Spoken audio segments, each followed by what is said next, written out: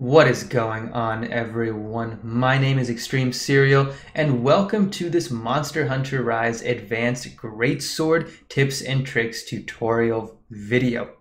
In this video, I will be further elaborating on mechanics of the Greatsword to help you advance your Greatsword play, to help you understand your weapon better, and so you can be well on your way to becoming a Greatsword master, or as I like to say, a great Greatsword player.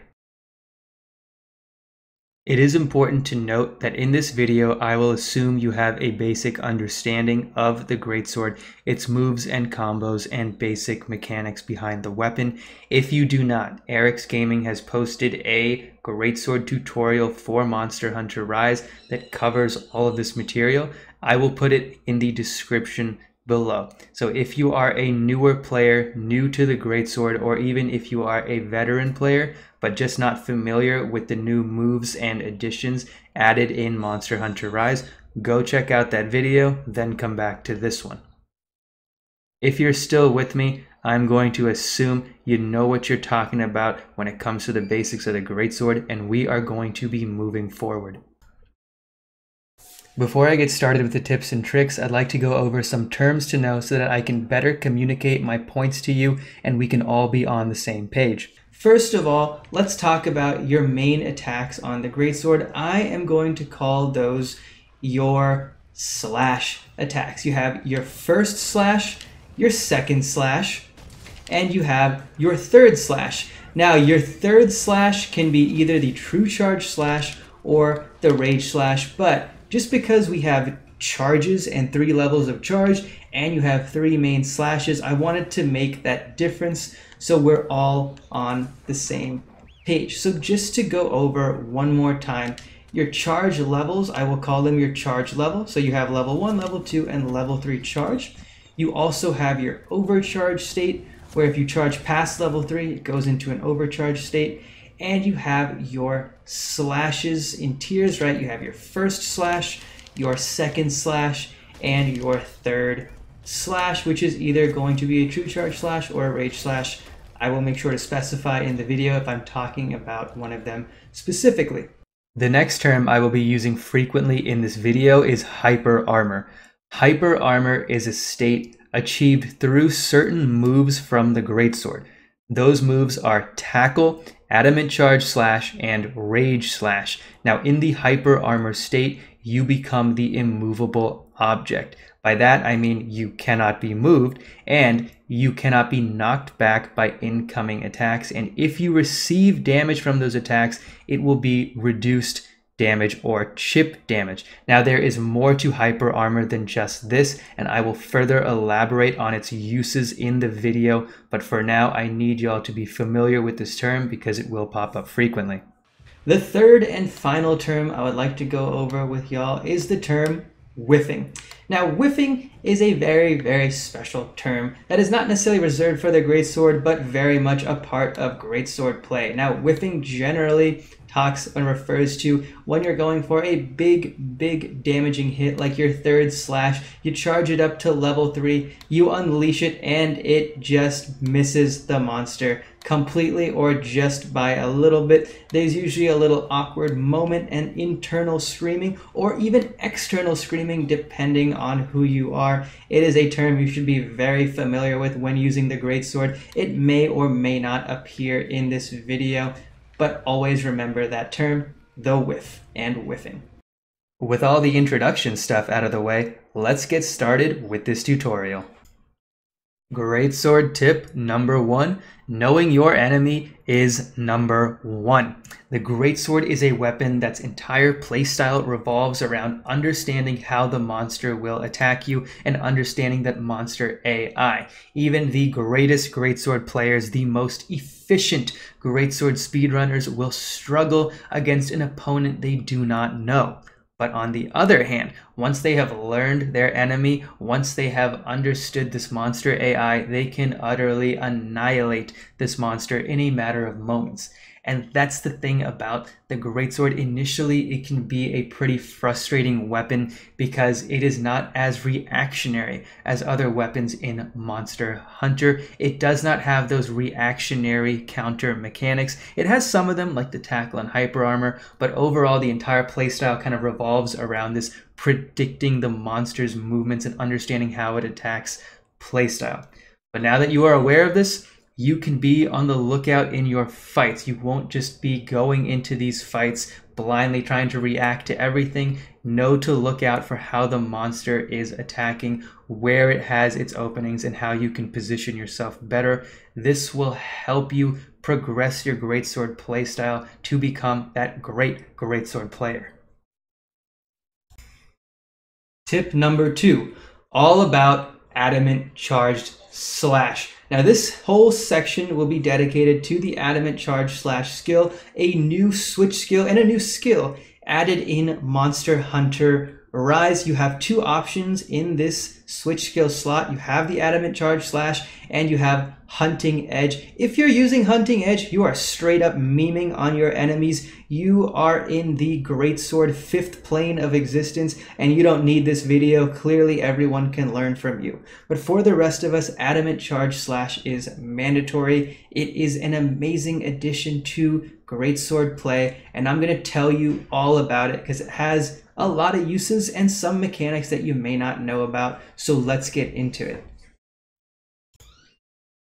Adamant charge slash tip A. The adamant charge slash has two varying distances, and this is key for learning how to use it for positioning correctly. So I'm going to demonstrate with Rush there in the background and me standing at this plant.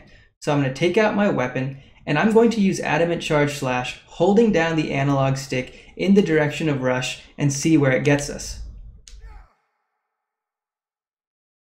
As you can see, we have reached Rush. We move forward a little bit, but it's not super important. The key there is that we were able to reach Rush with our attack. But what happens if I use adamant charge slash and let go of the analog stick and not hold it down for the full duration?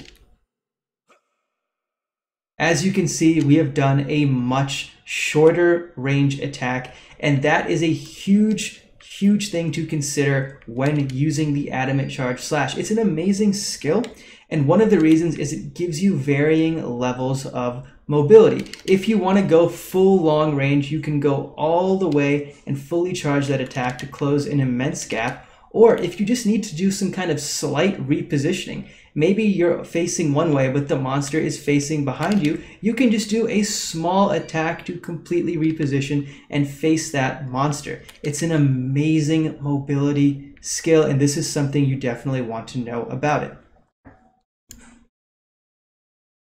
Adamant charge slash tip B. You can use adamant charge slash as an opener on monsters because it's mobile hyper armor. It will allow you to tank the roar from the monster and dish out some major damage. On top of that, if you have rage slash equipped and you are experienced with the monster AI, you can use adamant charge slash, to position yourself so that the first hit connects with the monster before it lets out its roar. Then the second attack animation, which gets you into rage slash, will allow you to tank the roar, which follows after your hit, and unleash some devastating damage. It's an excellent opener, and this skill is very versatile. Keep this one in mind. Adamant charge slash tip C. You can use the adamant charge slash to close gaps between enemies and tank long range attacks or tank incoming attacks. It's a pretty great skill. If you find yourself away from an opponent and they are about to unleash an attack on you that is going to knock you out of position, and yeah, you can maybe quick sheath away from it, but instead you'd rather just get up right close and personal and go back on the offensive, you can use Adamant Charge Slash to just tank through the hit and position yourself right where you want to be in front of the monster. Adamant Charge Slash Tip D. The Adamant Charge Slash is also an escape move. That's right, in situations where Power Sheath will still get you knocked back from the monster, and it's not really the best situation, you want to try Power Sheathing, but really you're going to be in a vulnerable situation, you can use Adamant Charge Slash to slide away from the monster, tank a bit hit with Hyper Armor, so it's a bit of chip damage, but you will be safe in the process, you won't get knocked on your butt, and you won't have to waste a bunch of time taking that potion, getting your health back to optimal. You can just take some chip damage, slide away, then either use another Adamant Charge Slash to get back in the fight, or sheath your weapon and move yourself and reposition and get back in there. Adamant Charge Slash Tip E. You can use Adamant Charge Slash to position yourself for wake-ups. Now, this is going to be slightly different depending on whether you have Rage Slash or True Charge Slash equipped, but the same principles will apply. If you have Rage Slash equipped, you can use Adamant Charge Slash to end up adjacent or parallel to the monster's weak point, either tackle out or unleash the attack right in front of them, making sure the attack won't hit. Then charge up a Rage Slash, which of course has full 360 attack advantage, and unleash it right on their weak point for that massive wake up hit and big damage.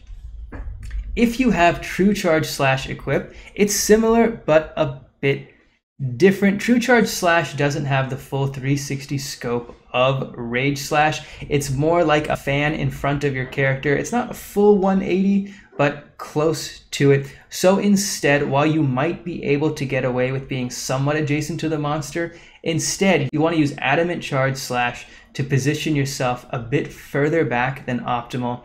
Then go into your True Charge Slash animation, either via a tackle or unleashing the Adamant Charge Slash. And then remember, you want that second hit of the True Charge Slash to connect. That is your big damage hit. The first one is not, and that first one will wake up the sleeping monster and you'll lose your bonus if that's the one that connects. Greatsword tip number 3. Friends that sleep monsters are friends of the Greatsword.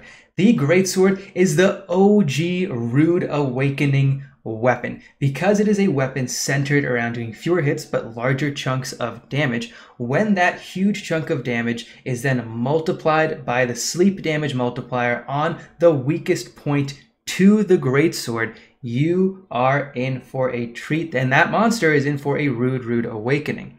Now, here's the thing. The Greatsword itself does not benefit from sleep damage on it that much. That's because of the reason I kind of just went over. You're doing fewer hits but larger damage numbers. You want to proc a status condition. You would rather be doing multiple damage hits. That's how you get the most of that status damage in and proc that status. That being said, having allies around you to put the monster to sleep, whether that is your buddies in solo hunts or your allies in multiplayer hunts, will be a great benefit to getting through the monster as efficiently as possible, and kind of a staple of Greatsword play. You want that sleep assist, to put it bluntly. Now, one way to achieve this in a solo hunt is to use your Palamutes. If you go double Palamutes, equip them with a sleep weapon that has the highest sleep damage, and then put on the Blitz Scroll, which is currently available as of patch 2.0. That will raise your Palamutes' attack speed, and they already do many ticks of damage. And so with that combined, you can get a good number of sleep procs on your monster. From personal experience, 2 to 3 is what I've gotten, but hey, maybe you're even able to get more if your Palamutes are super optimal with good skills like having attack combined with that status attack up. And maybe if you're watching this in patch 3.0 and further, there are new skills available that will allow you to proc more sleeps. It is to be noted that the Palamute is potentially preferred to the Palico to get off sleep procs, because the Palamute will just focus on attacking with their sleep weapon instead, rather than the Palico, which will alternate between attacking with its weapon and also using its skills. And while its skills are great, they're not necessarily getting sleep damage. Of course, you can always use a Palico with the Endemic Life Barrage, in which case it'll just randomly have a chance to fire that sleep proc off on your monster, but that is RNG, and that is up to you if you wish to choose that route. Greatsword tip number 4, always be sniping those weak points. Now, this is a tip that might seem super obvious to veteran players, but for newer players and more inexperienced players with the Greatsword, it needs to be said.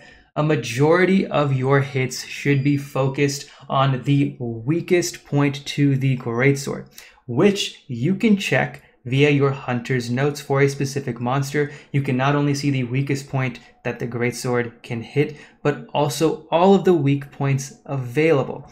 Now, there are exceptions to this rule. There are times where maybe you choose not to go after that point because it's just not available all the time. The monster has its head held up high, or it's kind of hidden in the body or something. Maybe it's even like a turtle mechanic, who knows? But you can't hit it all the time, so you go with the second runner up. There are also situations where you might want to focus on breaking specific parts of the monster that are not necessarily its super weak points, but you need to break these parts to make the fight more manageable and make it more efficient to take down this beast.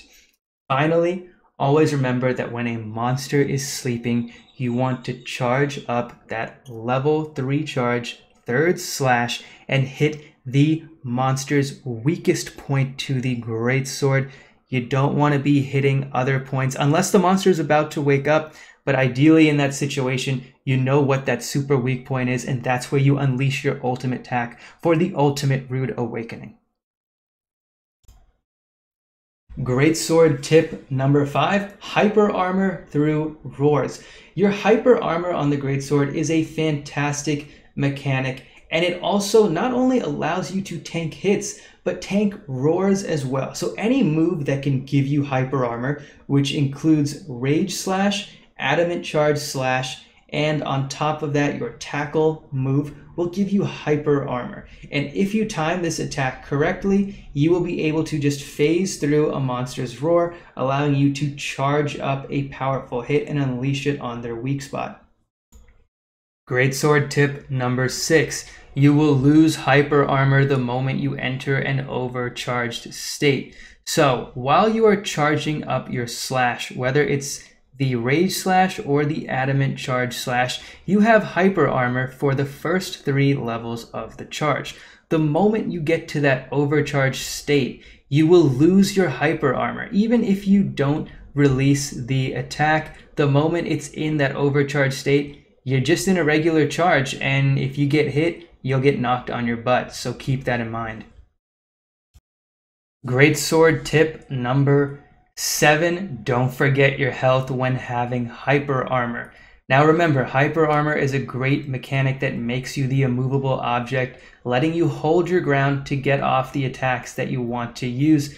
The downside is you're still taking damage even if it's chip damage, and you will be especially vulnerable if you choose to put yourself in a hyper armor state where attacks do multiple ticks of damage. Because if you're in a Rage Slash animation or even an Adamant Charge Slash, which allows you extended hyper armor, all of those multiple ticks of damage will add up, and you'll lose a lot of health and potentially faint in the process.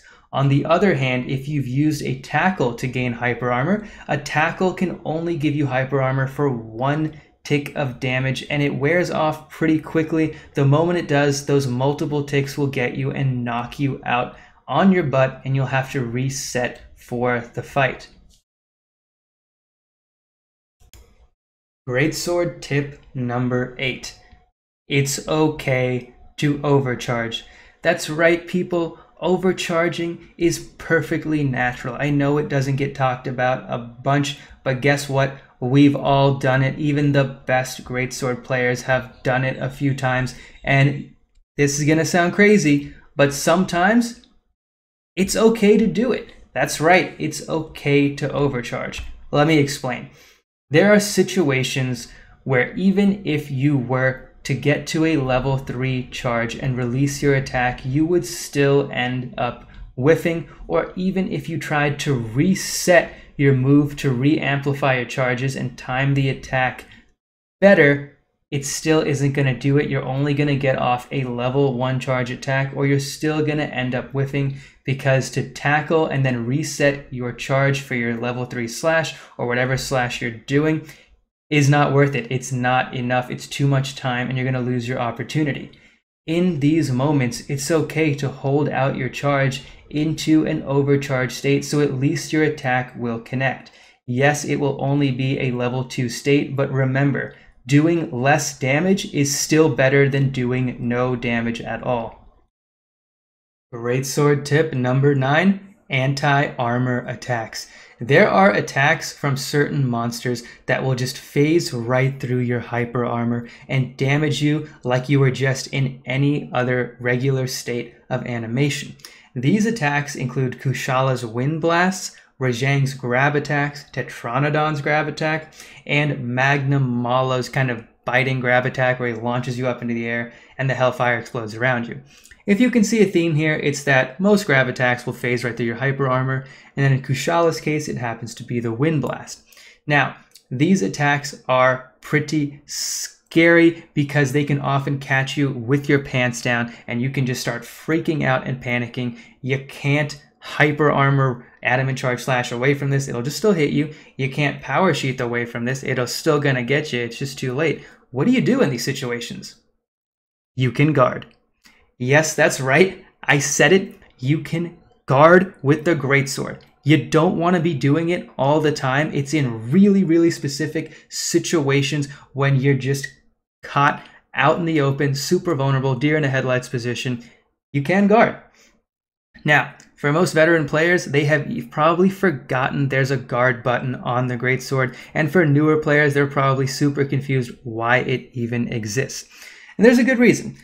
Guarding is not optimal with the Greatsword. It is not a super strong guard. You are just guarding with a sword. You don't have a shield.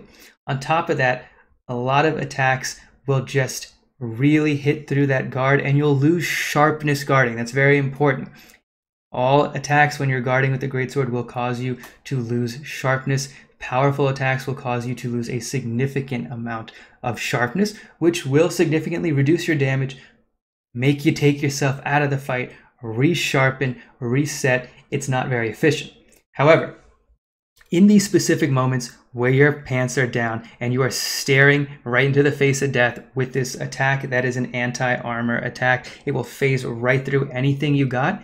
You can just throw up a guard. It will barely damage you. It will barely reduce your sharpness, and potentially it will even put you in an optimal position for a counter. That's kind of a neat thing with these super anti-armor moves. They're easily guardable. They don't hurt you that much when you throw up a guard, and they don't eat up too much of your sharpness. So in these specific circumstances, you can guard. Ideally, you understand the monster AI well enough to know when this attack might initiate and just get yourself out of the way and set yourself up in a position where you can counter. But if you're not there yet, or if you just happen to be caught in a horrible situation, toss up that guard. Greatsword tip number 10. You can cancel any charging animation into a tackle to then wirebug yourself to safety. Let me demonstrate. If you're on a monster and you are charging your attack and you find out all of a sudden you're in a vulnerable position, you could let go of the attack, try to then roll out, or then try to wirebug out, but that might be too much time and you might end up taking a big hit. So in order to avoid this, while you're charging, you can cancel your animation by hitting A into a tackle, and the moment you tackle, you can freely use any of your wirebug skills to maneuver out of the way, or even reposition yourself if you want to. Now, it's going to take some practice to get to, because when you see an attack coming, you might just panic and let go of the X button to unleash the attack. but instead hit A, and as soon as you hit A, you can use any wirebug skill to get out of the way. You can also use this if you figure out that you need to reposition yourself because you're going for an attack, but then the monster moves behind you or something, and now you don't know what to do. Remember, you don't have to unleash that attack and lose everything. You can just tackle and use Adamant Charge Slash to reposition. Once again, a great use for Adamant Charge Slash, but also a great tip for the Greatsword to get you out of harm's way and get you repositioning whenever you need to. Greatsword tip number 11, True Charge Slash will do more damage than your other 2 slash attacks combined. Let me demonstrate and show you exactly what I mean. Now, the first 2 attacks in my combo, if I fully charge them, you see does 623 damage, followed by 682 damage. Now, if I use a True Charge Slash, 1,567 damage, right? Even if I combined those 2 other numbers, they still do not equate to that 1,500 damage you just saw. Remember this if you decide to throw on True Charge Slash and that's going to be your playing style. It is that important to know because while you're fighting a monster, you are going to need to understand its mechanics so you can get off those True Charge Slashes and deal the most possible damage. Greatsword tip number 12, maximizing DPS during openings.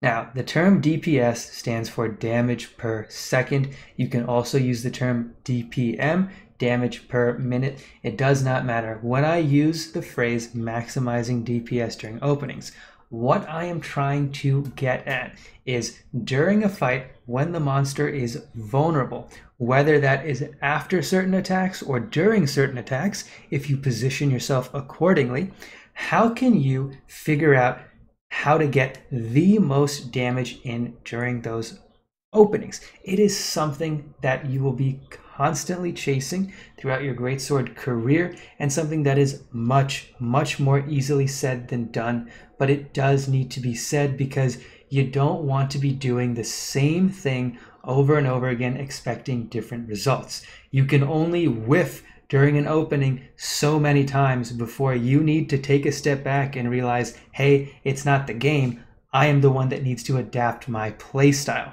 So with that being said, let me give you some pointers of how to go about figuring this out.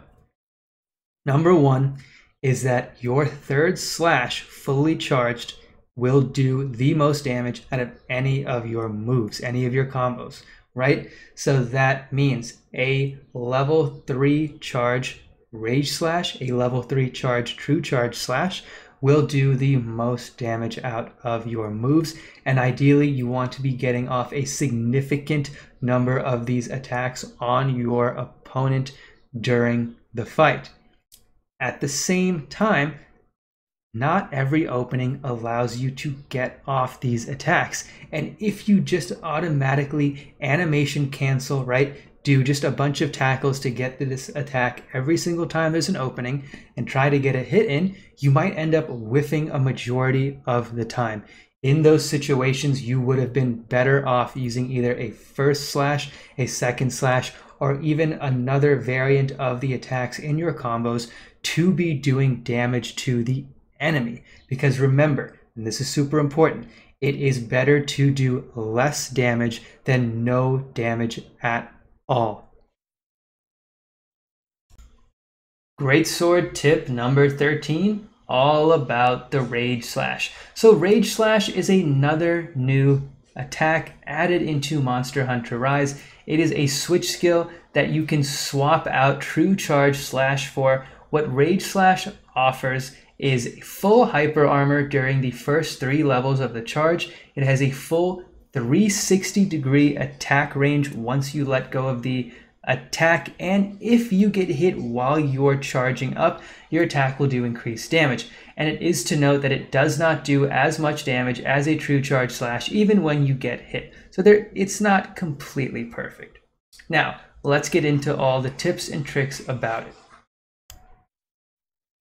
Rage Slash tip A. You can be hit the moment you release the attack. Now, that does need to be said, although a lot of you who have used the Rage Slash might have experienced this.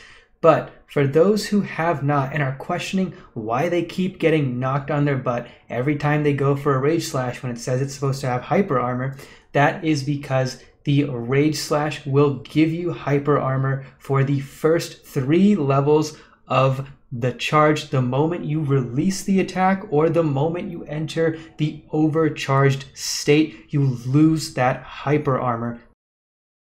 Rage Slash tip B. The Rage Slash has a delayed hit and an extended hitbox. Now, if you don't know what I'm talking about, this is basically for all those people that are tired of whiffing with their greatsword attacks. The Rage Slash kind of has something going for you. When you unleash a Rage Slash attack, there is a brief moment where your sword is on the ground and it might look like you whiffed. You never connected your hit with the monster. But something crazy is going to happen.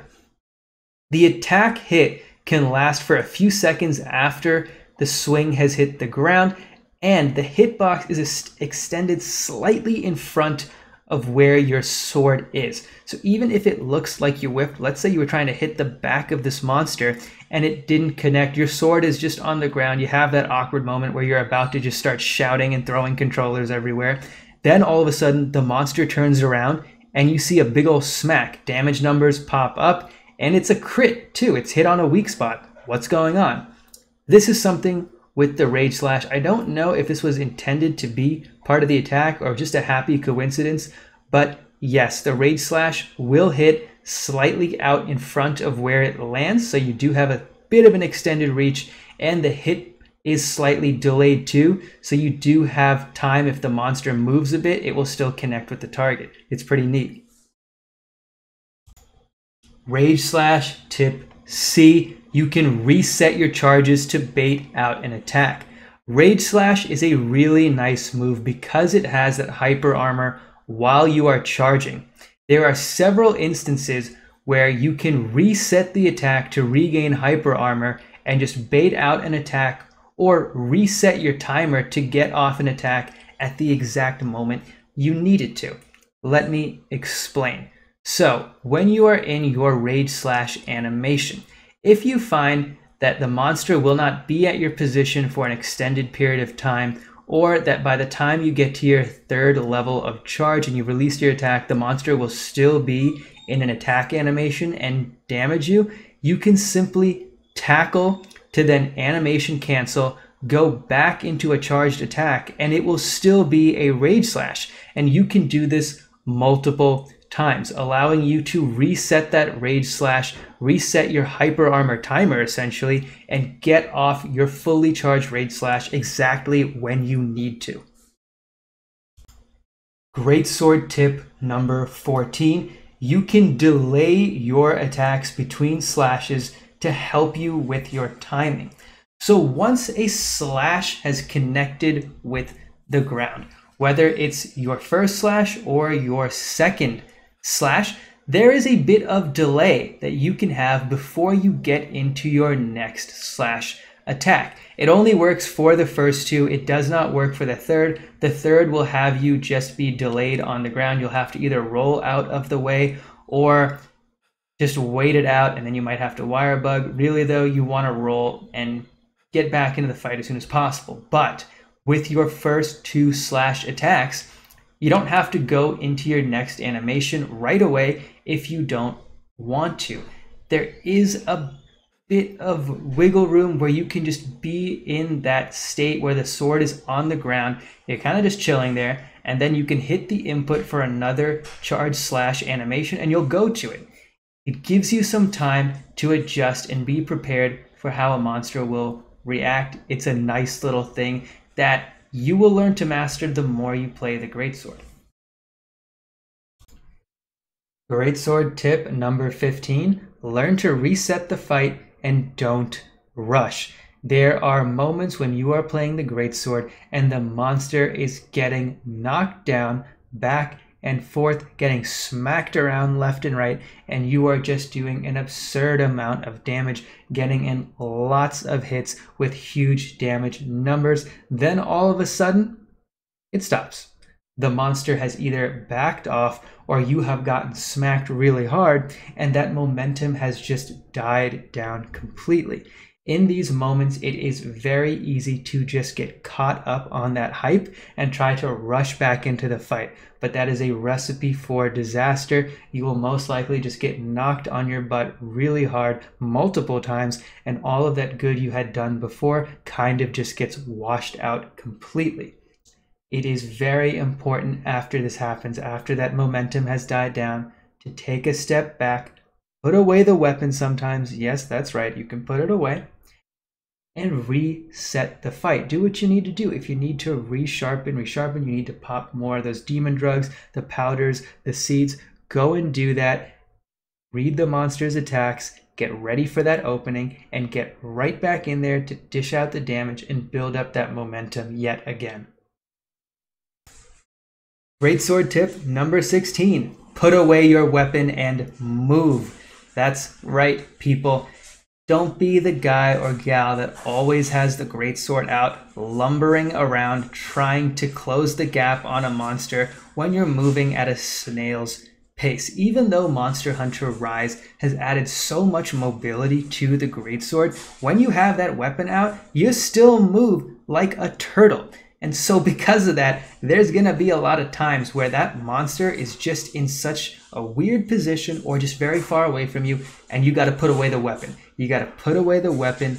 You got to move, reset the fight, like I said in the last tip, get back into the optimal position, and then go back on the offensive. Greatsword tip number 17, keep that weapon sharpness up. The greatsword will do less ticks of damage relative to other weapons in Monster Hunter, and because of this, weapon sharpness decreases a lot slower compared to other weapons. However, because the greatsword relies on these fewer number of hits, every hit dealing the most damage is very important. So when you lose a tier of sharpness, this can significantly impact how much damage overall you end up doing in the fight from that point on. In these moments, it is important to find an opportunity to reset that sharpness, and it is also why the skill speed sharpening, a level 3 speed sharpening, is quite important on a greatsword. Now, as for when you can get these moments in, the idealist moment is probably when the monster is in a rideable state. You have a really great opportunity to just sharpen up real quickly. The monster is just going to stay put right there, waiting for you to sharpen. Then once you're done, you can just get right back into the fight. However, if you cannot do this or you don't feel like waiting, a opening that a monster gives you, rather than using it to dish out damage, you can use it to resharpen the weapon. You will sacrifice damage in that moment, but you will be able to do more damage overall during the fight, speeding up that fight. Greatsword tip number 18, the greatsword plays differently in multiplayer.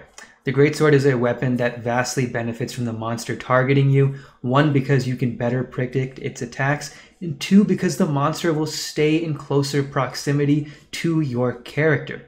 This changes in multiplayer. The monster will now change targets between 4 different characters.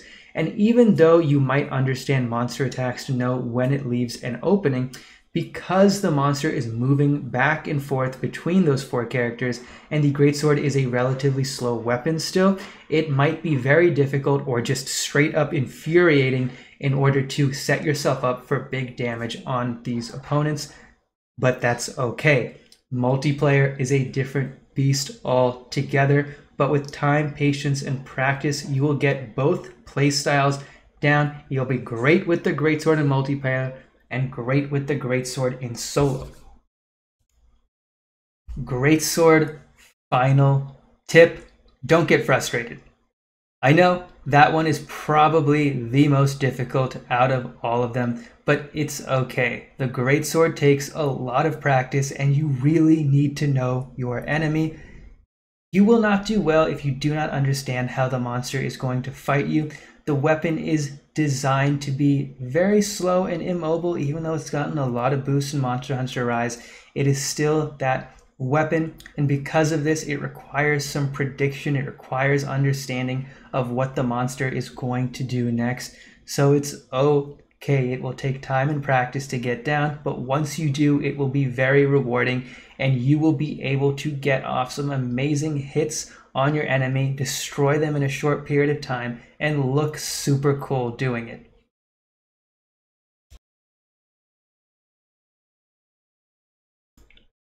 Thank you everyone for watching this video. I hope you found the information provided useful, and I wish you all the best in your greatsword gameplay, and that you will all become that greatsword player.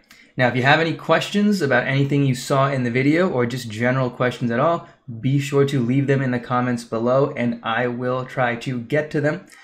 On top of that, if you liked the video, please be sure to like this video and to subscribe. It really helps the channel out. Thanks again for watching. I'll catch you all on the next one.